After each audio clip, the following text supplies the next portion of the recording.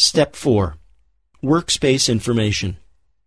In this short step, we'll take a quick look at the Workspace information part of the Teamwork palette and the kind of information it provides about reservations.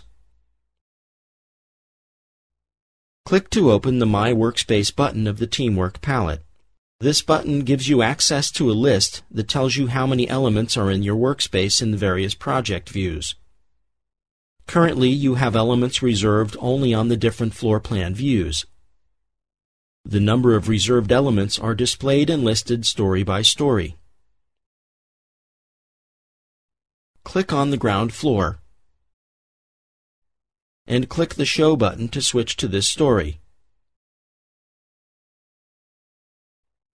and to display all reserved elements on this story. This feature can give you quick feedback on all your reserved elements in any project view, such as floor plan, section or elevation, and so on. Press the Escape key to deselect the currently selected elements.